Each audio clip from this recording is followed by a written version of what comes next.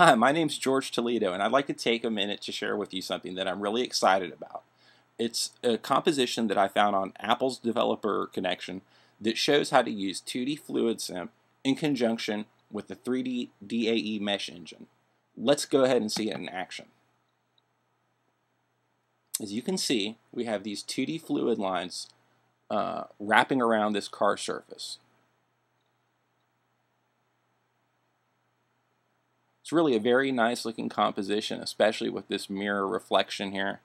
One thing that's really cool about this is that there's a setup that interacts the keyboard with a JavaScript patch and then uses that to warp a car mesh.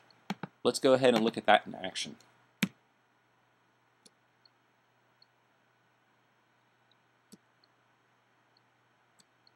Isn't that great? You notice how when you warp the car mesh, the 2D fluid sim responds exactly how you'd expect.